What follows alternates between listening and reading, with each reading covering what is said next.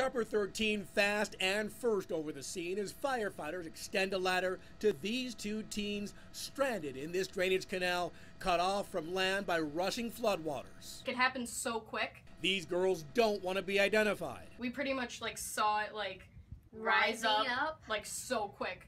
They tell us they walked into the middle of this wash near Desert Inn in Hollywood to check on a dog. They didn't find an animal. Instead, they quickly found themselves surrounded by water barreling at them seemingly out of nowhere. And they told us that we were really lucky. Yeah, we're very lucky to be alive. Firefighters back up this ladder truck and lower yet another ladder to help the nerve-wracked teens to safety. It appears the girl right there, Yeah, she's giving a hug, yeah. Oh, yeah.